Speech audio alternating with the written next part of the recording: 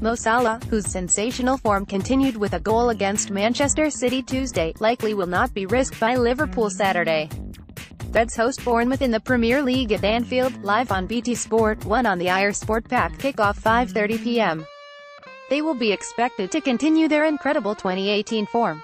However, coach Jurgen Klopp will be conscious of the need to keep his best players fresh for European combat, with Liverpool on course to finish in the top 4 in the Premier League.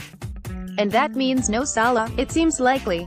Saturday's late kickoff sees Klopp's team hoping to take another step closer to securing a place in next season's Champions League.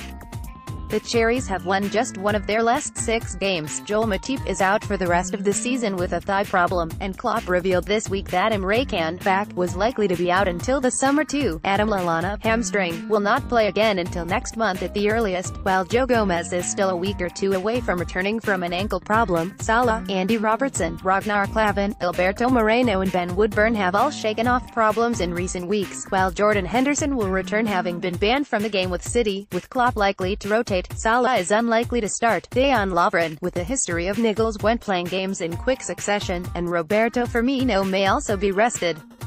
Liverpool host Bournemouth in the Premier League at Anfield on Saturday the 14th of April, live on BT Sport 1 on the IR Sport Pack, kick-off 5:30 p.m.